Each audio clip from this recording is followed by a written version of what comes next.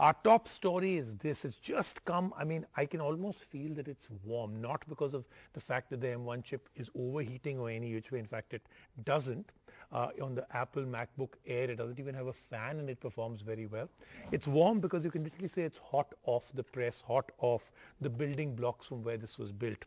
This is one of the world's first MacBook Pros which does not have an Intel chipset inside. This is Apple moving on to their own domain, their own M1 chip, and it is a very, very big deal. It's a very big deal because Apple has always wanted to do this. Apple has always wanted to control their hardware and software and all the options that come with the hardware and the software. But the fact that they had to rely on Intel to do everything, especially to do with their desktops and laptops, that has always been a problem. They've now moved on to this.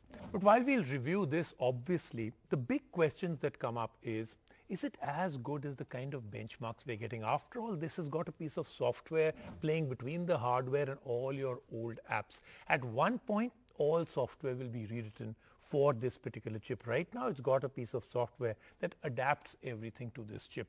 So with that piece of software, is this still a performance rocket? How good is the battery life? What else did I feel when I was using it? And the second question is, what happens to the Intels and the AMDs? If Apple has ditched them, will all the others?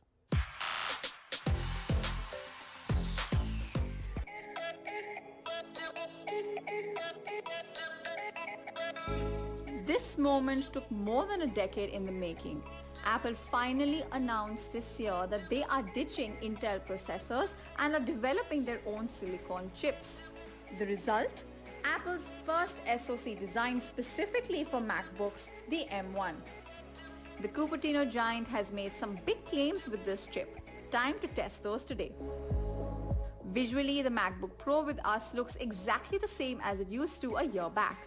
It features the same 13-inch Retina display which has a resolution of 2560 by 1600 pixels with Apple's True Tone technology. In terms of ports, it's typical Apple with minimalist taking priority to usability, just 2 USB Type-C ports. Enough about the aesthetics, which have not changed at all to what has been the biggest change, not just in this MacBook, but in Apple PC history, the M1 chip.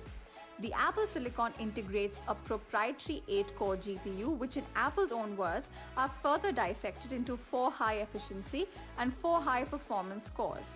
The first chip designed specifically for Mac, M1 packs an astonishing 16 billion transistors at just 5 nanometers. The chip makes way for 15 times faster machine learning while performing 11 trillion operations every second. Making its debut with the M1 chip is the latest Mac OS Big Sur. And yes, it makes a lot of difference.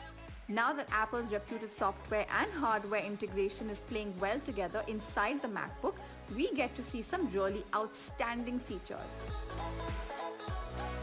You can now access all your favorite iPhone and iPad apps from the App Store on your MacBook. A point to note here is that apps and developers are still going through a transition phase, and this means that not all the apps can take advantage of the benefits of the M1 chip.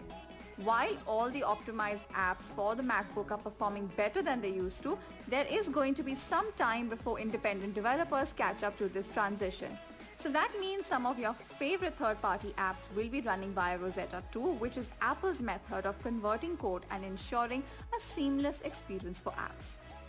The 8-core M1 chip combined with a whopping 1 TB of storage and 16 GB of memory on board on our review unit makes the MacBook Pro an absolute beast. We decided to go on some sparring rounds with this machine. Round 1 started with us doing some heavy-duty multitasking. From copying heavy footage to and from the MacBook to running multiple apps, this Pro machine performed all the tasks in a flash. Round 2 was a bit more complex. We decided to edit on the latest MacBook.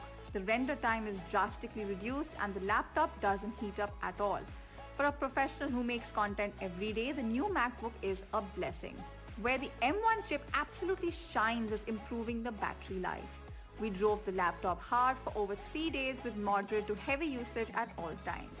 To our surprise, the battery life was excellent, about 20 to 22 hours of solid usage. It will not be surprising if the M1 powered machine set industry standards for battery optimization. A lot has changed under the hood, but some of our favorite features are consistent. We get a backlit Magic Keyboard, which is a delight to type on. The same 720p HD FaceTime camera, great for your video calls. And the debatable touch bar with the physical escape key. To conclude, the MacBook Pro has always been a go-to media machine for artists, musicians, and content creators. But with the latest M1 chip, it only gets better. In every aspect, the M1 MacBook Pro beats the Intel-powered MacBook by a huge margin. Fortunately, Apple for a change has not raised the price of the machines carrying the latest silicon chip. Starting at Rs 1,22,900, this is the best MacBook that Apple has ever made.